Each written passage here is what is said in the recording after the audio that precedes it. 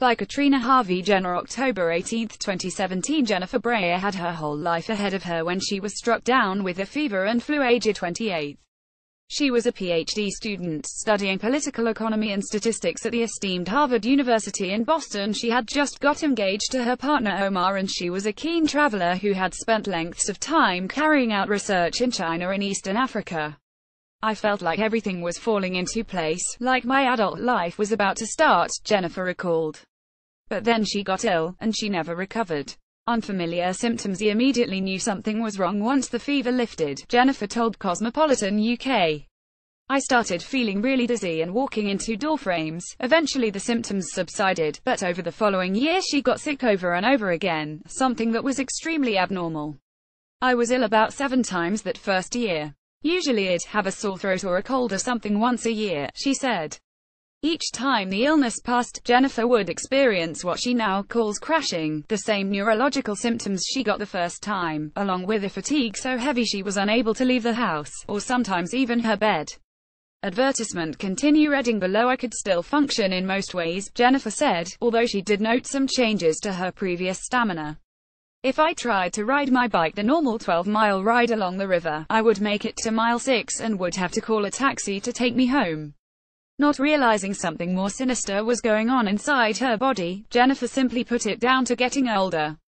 I told myself maybe this is just what happens to you when you're in your late 20s, she said. But then Jennifer's symptoms started to intensify.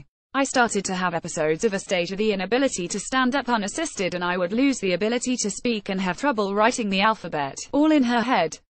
Curious to work out what was going on, she went to various different doctors, telling them over and over that she believed something was wrong with her immune system. Doctors told me that wasn't possible, she recalled. And there was a reason they were so dismissive. All Jennifer's test results were coming back completely normal. As you can imagine, it was an extremely frustrating time.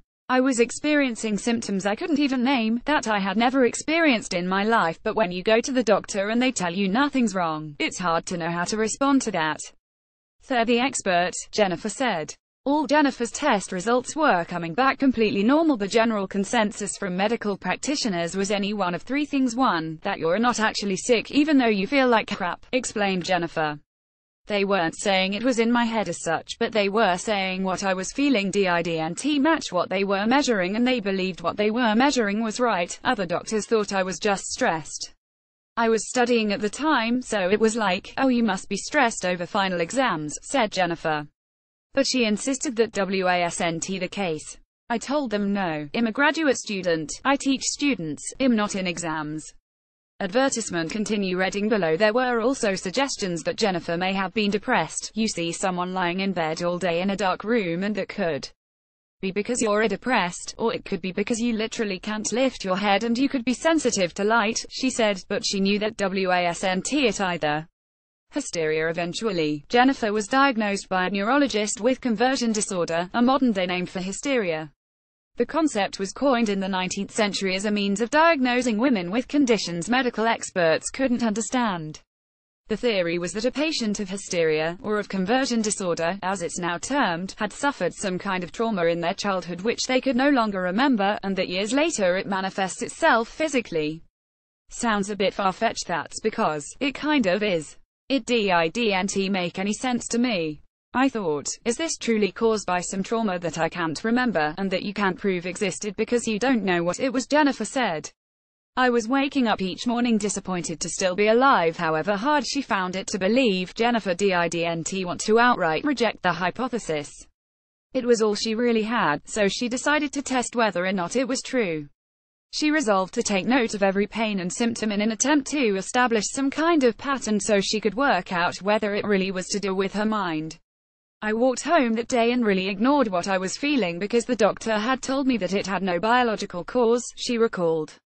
And as soon as I walked through the door, I collapsed on the floor. I developed the worst fever of my life and was in bed for the next 4 months. That was the last time I ever walked that far, for 4 long months. Jennifer, still not yet 30 years old, was confined to her bed, sometimes barely even able to get up to go to the toilet.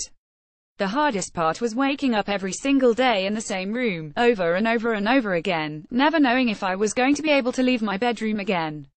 I was waking up each morning disappointed to still be alive, she confessed. I was so weak I'd often have a hard time just lifting my head. I had stabbing pains in my heart and my brain, and I was often so stiff that I couldn't even touch my chin to my chest. I became sensitive to almost every food, and when I would just stand up, my heart rate would go up to 140 beats per minute. It was as though I was running a marathon even though I was standing still.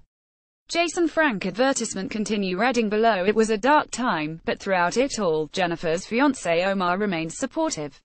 I told him, "You don't need to do this, this is not what you signed up for." But he just said to me again and again, "I wouldn't be anywhere else. There's not a different life or a better life. This is what I want." A diagnosis at last found. The official diagnosis came about a year after Jennifer's first fever caused her to crash. She recalls it feeling somewhat anticlimactic. Jennifer has chronic fatigue syndrome, or myalgic encephalomyelitis, which is more commonly known as ME. It's a condition for which sufferers have historically been ridiculed, accused of simply being lazy due to the lack of scientific research or understanding. And here's the other thing, it doesn't have a cure. It was a relief to finally have a diagnosis, said Jennifer. But I also understood that there was no real treatment. There was no plan for how I got better. I'm like a broken battery that only ever charges to 10%. Scientific research into the causes of ME has advanced significantly over the past few years. Experts believe the problems arise due to sufferers' lack of ability to generate energy from their food intake in comparison to the rest of us. Jennifer compares it to a faulty battery. It's like being a broken battery that only ever charges to 10%. When you have that 10% within those bounds you can function, but once you exceed it you just sort of turn off, and you crash, she explained. But while science is getting there, medicine hasn't caught up, which means doctors are still unable to test and therefore diagnose correctly.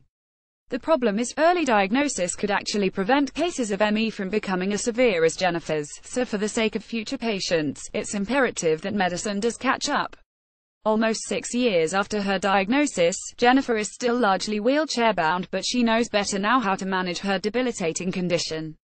She takes a range of antiviral medicines and keeps a close eye on her heart rate so she doesn't overexert herself and then crash. Getty advertisement continue reading below. While Jennifer's life is completely different to how she imagined it, she's doing everything she can to give her as much normality as she can. Possibly the biggest change has been in her career. "I was someone who derived my identity from my ability to read and write and think," Jennifer said. She had half-written books and, although she was training to become a professor, hoped one day to become a writer. "Suddenly I'm lying in a bed all day and I can't read or write or think," said Jennifer. "So I spent all day just watching Netflix and looking at Pinterest. The only things I could do were visual."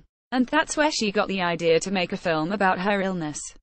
Exposing herself, Jennifer's film, Unrest, details her own experience of the bleak symptoms ME has brought, as well as investigating how it has affected others. And it's important for so many reasons. The disease is so hard to understand because it's so hidden, because it's so variable, because you can be totally fine one moment and then crash and be in bed the next, explained Jennifer. 25% of patients are homebound or bedridden, and so whether it's our doctors or our own families, they never see us when we're at our worst. I really wanted to be able to bring people into our bedrooms, inside this experience, in an intimate way. With the belief that if people could really see what was happening, it would begin to change everything.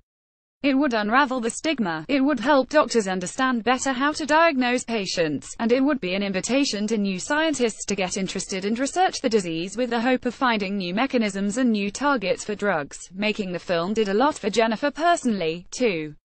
"It really is what saved my life. When I first got sick I spent a lot of time just wondering what value or purpose my life even had. But this gave me a tool of expression, as well as being a way to connect to other patients so I didn't feel so isolated," she explained. "I had seen a lot of people take their lives and I did think it could have ended like that for me, too." With the help of her most recent combination of medication and the newfound resilience it's brought her health, this year Jennifer even managed to get back one of the things she loved most about her life before being struck down with ME: traveling. She visited to Copenhagen for the film's European premiere, and went to Sheffield for its UK premiere. "I'm not going to be running up mountains anytime soon," said Jennifer, "but I have been able to get back some of the life that I had before." Unrest is released in selected UK cinemas on the 20th of October 2017, including a QA tour with the director Jennifer Breyer. Advertisement continue reading below. Follow Kat on Twitter.